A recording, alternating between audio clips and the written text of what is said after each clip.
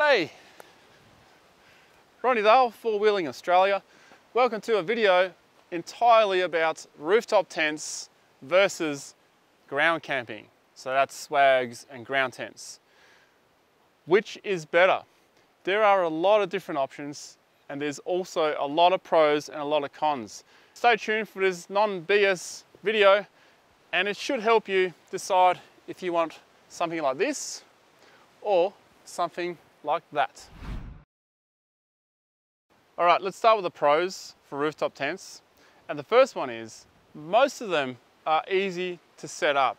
That's the hard shell ones, like this one here. That's a hard shell one. That's easy to set up. But the soft shell ones, we'll get to that in the cons because they're not that easy to set up. With most of your rooftops, again, hard shell rooftops, you can leave most of your bedding inside. For example, this one here, you can leave your pillow, 2 sleeping bags, or even 2 pillows, 2 sleeping bags, a ladder, everything gets stored inside it. So that's kind of your bedding put away and it's ready to go. That is a massive pro for a rooftop tent. Being off the ground, that is an absolute pro. You don't have to worry about camp getting flooded out. You don't have to worry about wet feet or water coming in. There's a lot of things you don't have to worry about, like insects, bugs, spiders, all that kind of stuff is eliminated by having that ladder and you climb up. You can bang your shoes off beforehand, before you go up as well. There are so many bonuses to being off the ground. Most rooftop tents are usually pretty comfortable because you are paying more for them as opposed to like your ground tents and your swags. You're paying more for it. And usually they come with a decent mattress. They're usually more comfortable. Rooftop tents are also great when it rains, providing it's a hard shell. It doesn't matter where you park, your home is up there. You don't have to worry about uneven rocky ground. You can kind of level your vehicle out. You can put something under one wheel to sort of level it out. You can level out your camper trailer and you're all good. Some rooftop tents, you can strap stuff to the top of them, so they act like a roof rack as well. This one here, on the other hand, you can't. You can't even walk on it, you'll crack it, because it's fiberglass. Now again, with the ease of setup, it's also fast to set up, very fast to pack down and to set up. That is the bonus of a hard shell rooftop tent, just like this one. Rooftop tent cons, there are quite a few here. Starting with the soft shell rooftops. The ones that are more square, they're an absolute pain to set up, or can be, and they're an absolute pain to pack down. They are time consuming and they weigh a lot. They're quite heavy. That is something you really have to factor in. So the less you pay for a rooftop, usually the more work there is involved to set it up. And the bigger it is, the more work there is involved to set it up. Take for instance, not picking out someone, but take for instance the Hannibal rooftop tent. It is massive. It is great for space. You can fit 4 people in there. But it weighs 100 kilos and it takes quite a while to set up and quite a while to pack down. This is one of the biggest cons for a rooftop, and that is closing them.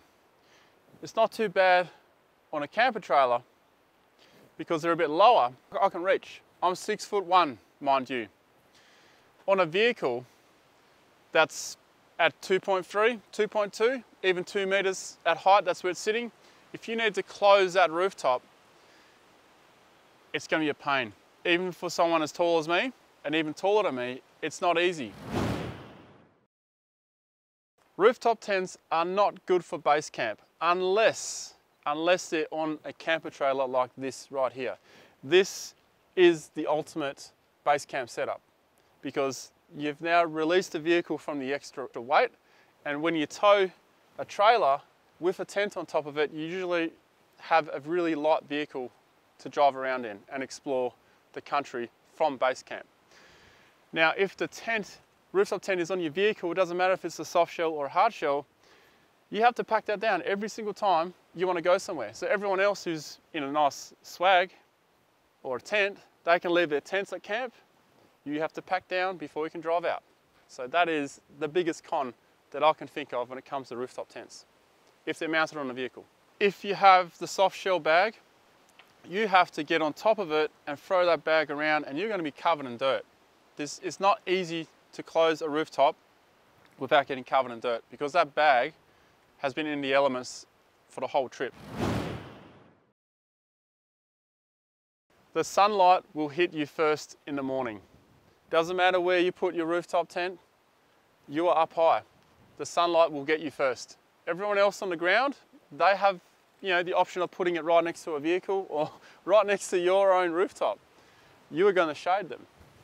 So you get longer sleep-ins if you're on the ground, not so much up there. This is the one that I consider the second biggest con, in my opinion, is having a rooftop on top of your vehicle. You have at least 60 to 100 kilos on top of your roof of your vehicle. That is the worst spot to put weight, and that is a lot of weight to put up there. You're going to have more body roll. When you're on technical stuff, if you're off-roading, if you're into that kind of stuff, you're more likely to tip over. Again, having that rooftop on the roof of your vehicle or a high camper trailer behind you, if it's sitting up high in your vehicle, you have a massive wind block on your roof. You are going to be burning, I'd say, anywhere from 2 to 3 more litres per 100 because you have that big bulky thing on your roof.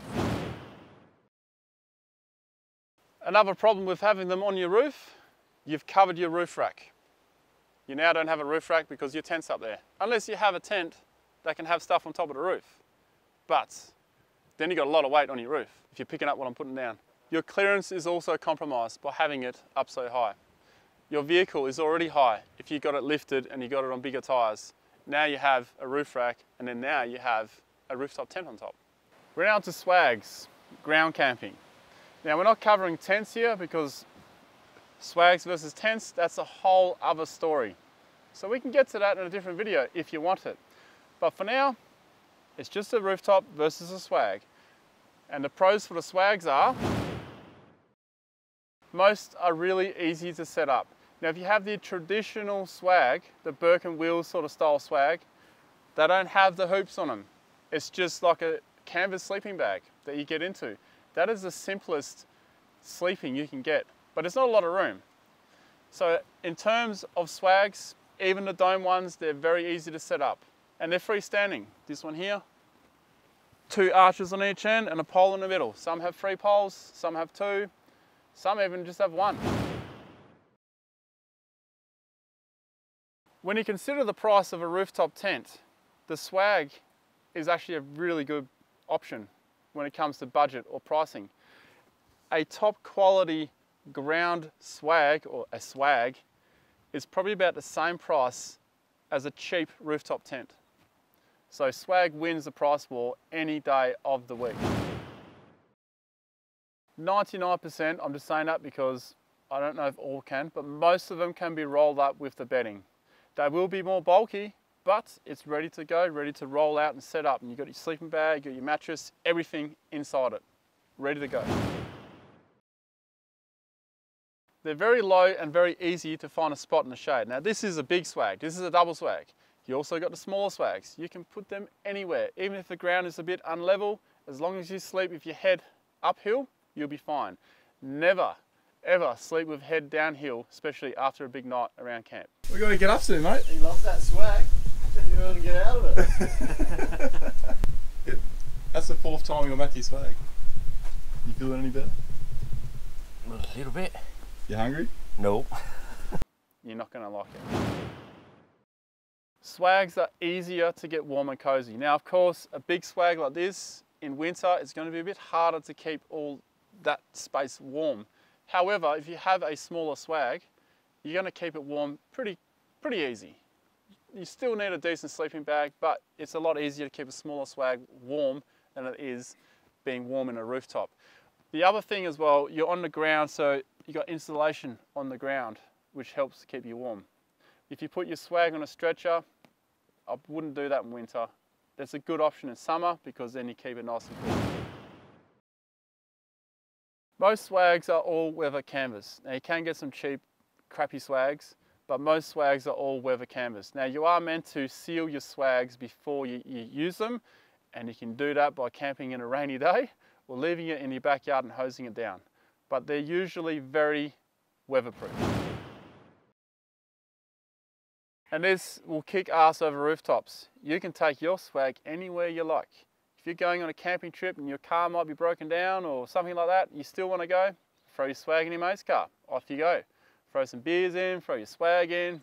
Happy days. Go camping in a swag. You can bring your swag on a plane. Check it in as baggage. Now you can camp interstate without your vehicle. You can also take your swag on a boat, and that's really cool. Trust me, you've got to try it if you have the option.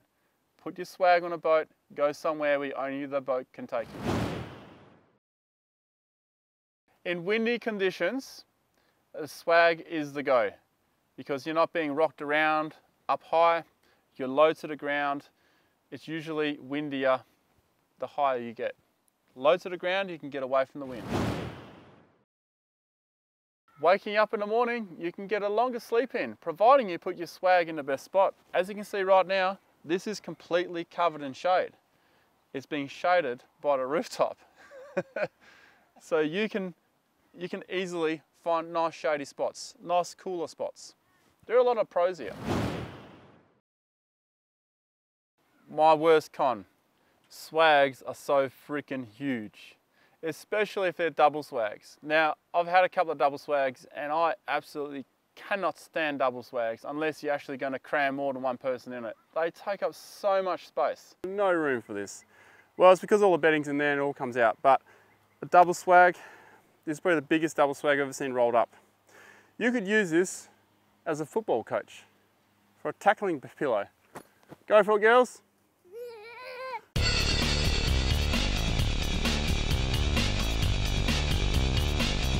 Single swags are better. Now, I've had a few passengers in my vehicle that carry double swags and it is my pet hate. Nice single swags. If you're traveling with a mate, bring a single swag. Don't bring a big bloody double swag because you're going to take up so much space. You're on the ground with the elements. Centipedes, ants' nests, spiders, you name it. We've had all kinds of stuff crawling around on this mesh. But that's what that mesh is for. It's not that bad. Also, the elements. The camp might flood. If you rock up to camp in the dark like we do a lot, you may put your swag in a low point and you don't realise until it's too late. Rolling up in the dirt. Now, of course, if you've had a ground sheet, it's not that much of an issue, but rolling up in the dirt. You're going to get dirty hands, you're going to get dirty knees because you need to stick that knee into your swag to get it nice and tight. It's a con, but not that bad. Once your swag is wet, it is very difficult to dry because it is heavy, thick canvas. If that gets soaked, you're going to have a lot of trouble drying that swag. You're going to have to set it up and let it dry for quite a while. Now, everything inside it will also get wet. That is a big con with a swag. They're good for weather resistance, but once they get wet, you could be in a bit of grief. I've had a few situations where I've had to sleep in the car because my swag was absolutely saturated. My sleeping bag, my pillows, everything. The humble swag. Some of them, it's near impossible to very difficult to get changed inside a swag. You may well be unzipping that swag, stepping out in your jocks, getting changed because it's quite difficult to get changed in there. And where you're going to put your boots as well, by the way, if you're in a single swag. You're going to need a plastic bag or something like that. That's something you need to consider. It might not be such a big con, but you need to factor that in.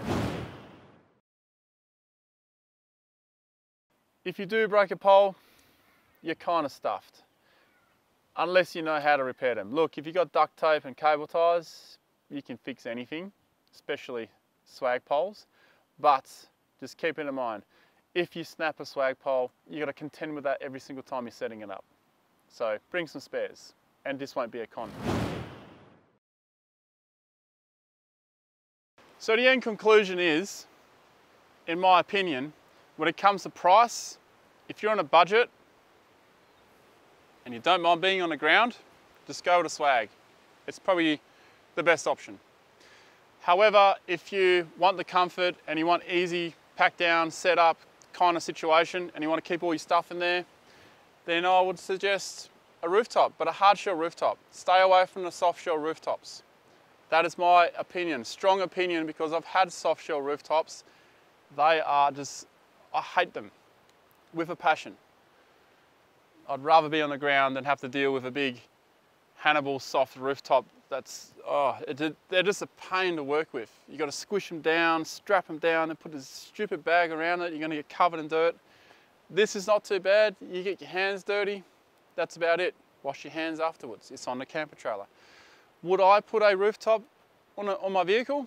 No, I wouldn't do that. I'd rather swag it. I don't like having the weight up high. I don't like burning more fuel than I have to.